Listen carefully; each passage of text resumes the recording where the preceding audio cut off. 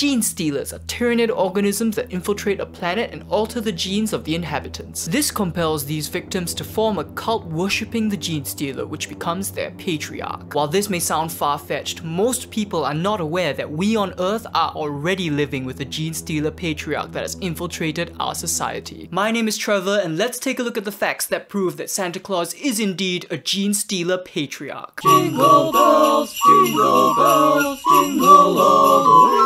First of all is his age. Conservative estimates place Santa Claus at least 1,750 years of age. How the f is this guy still alive? Is it cause, oh, he's magic? No, it's not. It's because he's a millennia-old alien come to take over the planet. Next up, how the f does he fit down a chimney? Chimneys come in two standard sizes, 60 cm or 90 cm. You're telling me that this jolly bastard can fit into a space that size? There's no f***ing way. You know who is good at fitting into small spaces? Genestealers. How does he fit inside? Is it because he spent 1,000 years crawling around the vents of a spaceship floating through the warp? He's a fucking Genestealer. Alright, milk and cookies. Why do you need to leave milk and cookies out for Santa Claus? What, do you have to appease him or something? What are you afraid he's gonna eat if you don't leave out the milk and cookies? Are you scared he's gonna eat your children? Well, you should be, because that's exactly the kind of thing a Genestealer Patriarch would do. Also, roughly 2 billion people around the world celebrate Christmas every year. If we split that into households of 5, we have 400 million households. And if we say roughly half those households leave out milk and cookies, that's 200 million sets of milk and cookies for Santa Claus to eat. Now, I don't care how fat Santa Claus is, there's no way he's eating that many cookies. But guess who has an unending appetite and is literally bioengineered to eat its entire life? That's right, it's a f***ing Genestealer. Next up, the nice and naughty list. Why the f***